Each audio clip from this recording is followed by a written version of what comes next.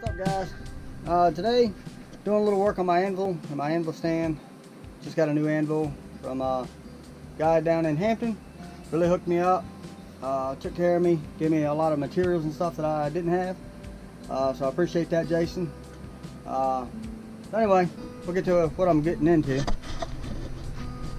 This is my anvil stand. I'm cutting some flat plate to put across the top so I can set my new anvil on.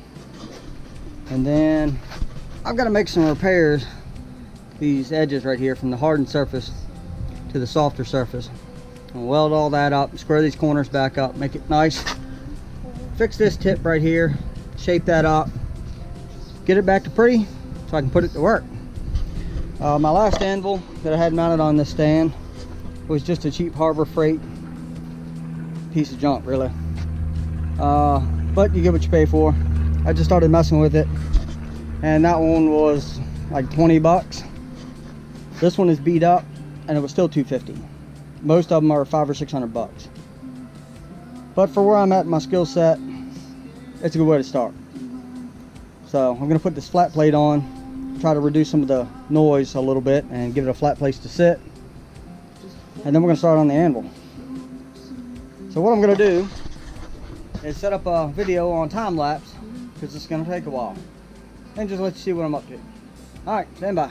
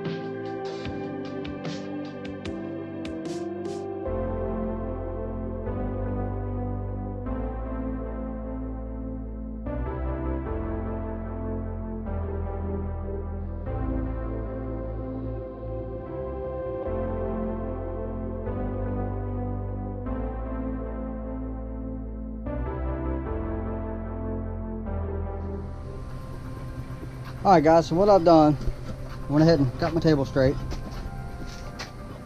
got it all the way around, just tacked it a bunch of spots, so I have somewhere sturdy to mount my anvil to.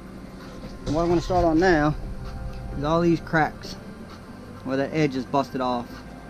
I'm going to build it up with a welder, square up the corner and make it nice and smooth again, get rid of all these pits and everything, because that's where you shape a lot of metal at, right there on the anvil. So we'll set it back to time lapse and see what we got. Hang on.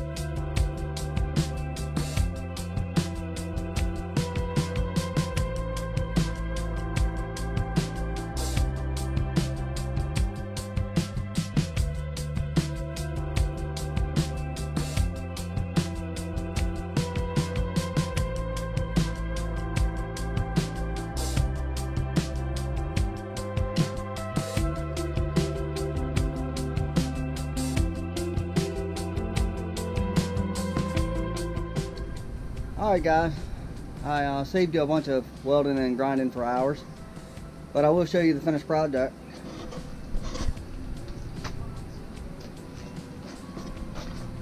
Fix the tip where it was broke off, fix both sides, I think it came out great. There's a few little imperfections in it, but I'm not worried about it. I'm not trying to make brand new. I'm trying to make usable. And some people would say, why not just buy a new one? It isn't worth the trouble. But I think it is. I like old stuff. I like bringing old stuff back, using it again, repurposing. I just think it's cool. Some people may not be into it, but hey, you know, that's them. But I think it came out well. Welded it to the stand. Got my rubber mat underneath of it so it won't bounce. Trying to cut down on some of the vibration a little bit. But I think it came out pretty sweet. I'm gonna paint the lower half of it just to keep it from rusting. But I think it came out pretty darn good. I'm tickled pink with it. A lot of work, but it'll last me forever. I don't ever intend on selling it.